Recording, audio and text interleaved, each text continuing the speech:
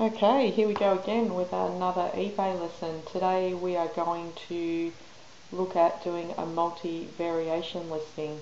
Multi-variation listing is where you have multiple choices of either colour or size. So today we're just going to look at doing a snow ski glove. So what I would generally do in this instance is try and find something that we've listed fairly similar, and in this case we have actually listed these gloves before, so the easiest thing here to do would be to create a similar listing. So we would just click on here to create a similar listing.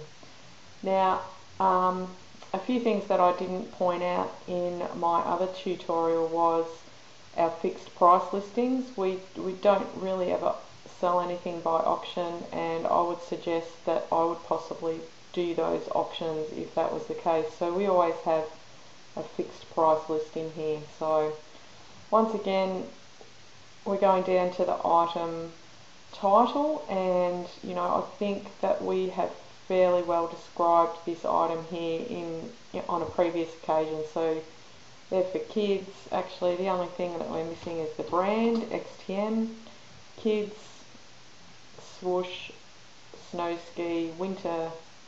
Actually these are gloves that we're doing, not mittens. There are sort of colours, and the size range is extra small to large. So I think that pretty much describes how we're going to list that. Might just be better to do it like that. And in here it does give you the listing category, and down here it comes down to being able to put in these multi-variation listings. So just click on this add edit variations, and for today's exercise we will do this, we will create these variations from scratch. So we will just go in here to the variation generator. We're going to understand that we're going to lose those listings. So in this particular instance, I always find that it's easier to put the colour first, and then it will show you what's available in those colours. So we'll go here to the colour, and the colours that we have available for these gloves are pink. So sometimes the things will be in here. So pink, we have blue that we'll add, we have black that we will add, and we have red that we will add. Now if that colour didn't exist, you can actually put a custom colour in here. So we could make up custom colour, any colour you like. So you can put in anything there, and you can add it to this side. But in this, like, we obviously don't need it for this example, so we'll just delete that. And we also want to create a variation for the size. So yes, we want an extra small, we want a small, we want a medium, and we want a large. Sometimes you might actually have to put those sizes in there. And just remember, if it equates to a centimetre sizing, so say something like a helmet and there's a centimetre sizing, so we will put extra small equals 55 centimetres, or whatever the case may be in that instance, because we don't want people having to ring us to find out what the size is. So we're going to generate those variations, because that is what the variations that we need. And these swoosh gloves, the code number is 41401. So this is the worst part of it, is having to go down and put 41401. So the easiest way that I find to do this is to copy that, and then just go over the top and Control V, which pastes the number over the top. And unfortunately you just have to go through and do this for every single variation, which is quite painful, but it's going to be quite important for our future and the way that we want to import invoices directly into into QuickBooks or whatever other program that we're going to use. So this number is very important to get right and make sure that it's correct. So just taking out all these things here.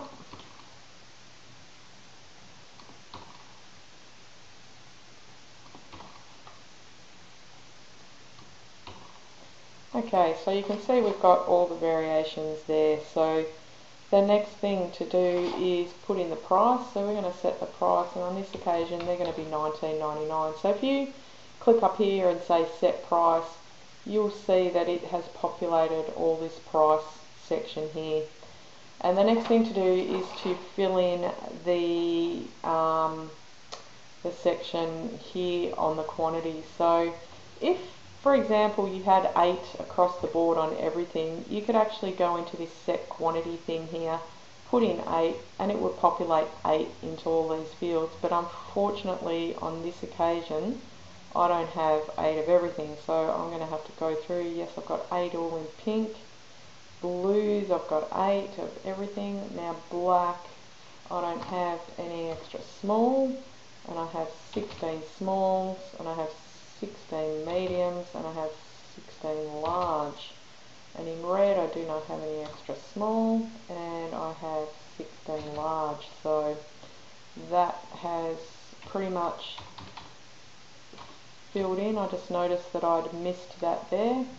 Now the other thing that we need to do is go down here. So the image display is when customers want to see what the picture looks like. So in this instance they're going to look for the colour, so we're going to choose the colour as the image display, and it goes along and it's generated all those variations. So we're just going to change this wording here, because remember it's quite important to change the wording. And here obviously they're not mittens, they're gloves.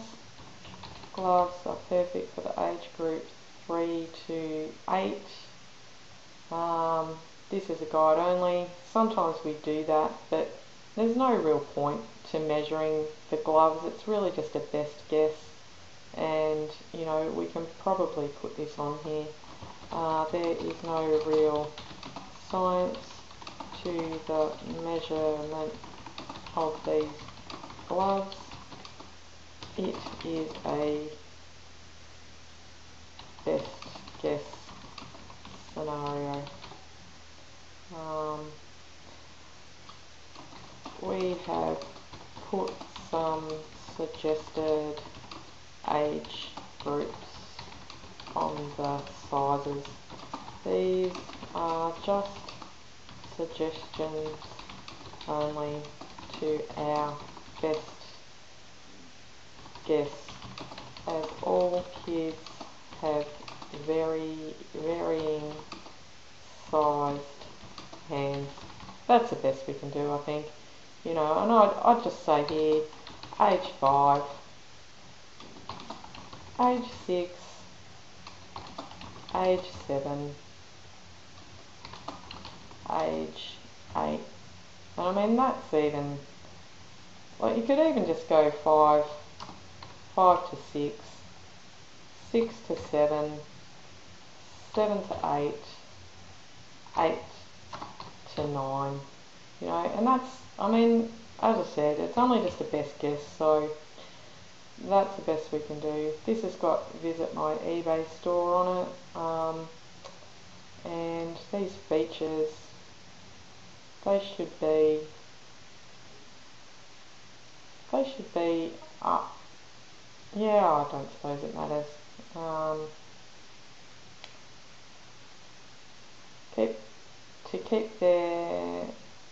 To keep them warm and dry, because we want to make sure that gloves are going to keep them dry as well. So this is where I was talking about what image controls the picture. So if we go here and we want to show them what the pink gloves look like, it will actually show us here, and we can choose the pink glove,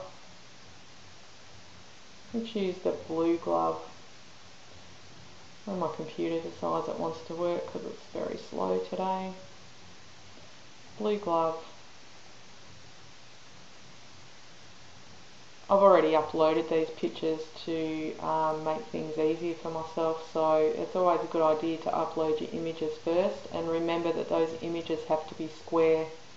So that's the other thing that we need to remember, otherwise they display all kooky, so we want it to be the best kind of display. So in the picture that we're going to use for the gallery, we always try and use a picture that's got all the variations on the one picture, so that people can actually see all the pictures of the gloves, and then obviously go into the listing and choose whichever one that they want. So in this instance, the gallery image, which we always need to select, is image number 1, which is the one of all the gloves together. So always a good till cancelled listing, and as I've said in the past, we obviously need to have the shipping tools here. See, this has got a domestic handling time of 3 days. We always want that to be 1 day, particularly with this, as we've got it in stock. The only difference to this domestic handling time would be any Cassins product, where obviously we've got to order it in and we don't have it in stock. So that's the only difference. We have free postage here. And the only other thing that we need to look at to see if it needs changing is the return policy. Now this, as you can see, it's got the 14 days here, and we always want it to be the 60-day exchange. So we're gonna just change that, load that profile, which will overwrite the existing returns policy. So you can see that's 14 days there. Once we've clicked that profile, and we scroll back down, you'll actually see that it's changed to the 60-day profile, and that these boxes have been populated. So I think we're right to go with that listing, and we just post it to eBay.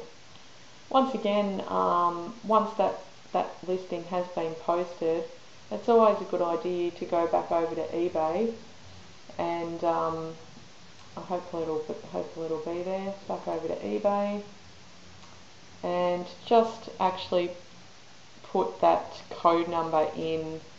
Go to the active items, and hopefully it'll appear there. Once again, when my computer decides it wants to work, because it's having a bit of a hissy fit today, of all days when I don't want it to. Come on.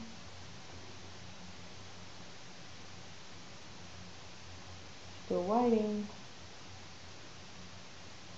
Okay, so Swoosh Kids gloves, we have it here, and we want to change this custom label number to 41401 and save, and there we have the finished listing. So that is how to load multi-variation listings. Hope you got a lot out of that.